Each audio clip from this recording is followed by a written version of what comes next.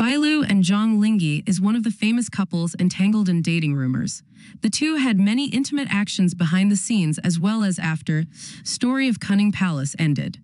The couple was photographed many times going on dates or doing sweet things for each other, but never once spoke up about this issue, making the audience very anxious. Recently, couple BaiLu and Zhang Linghe continued to have suspicious actions on social networks.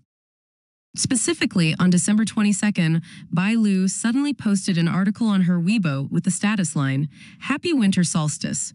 Remember to eat hargao." Not long after that, Zhang Linghe also posted a photo of himself eating hargao on his personal page with the status line, "Happy Winter Solstice." Many viewers believe that Zhang Linghe's move was to indirectly respond to BaiLu's message, as well as publicly announce his relationship with her. Previously, paparazzi had revealed that the couple ate together until late at night. Although the couple has repeatedly denied their love relationship, fans firmly believe that Zhang Linghe and BaiLu have a special relationship, above the level of friendship.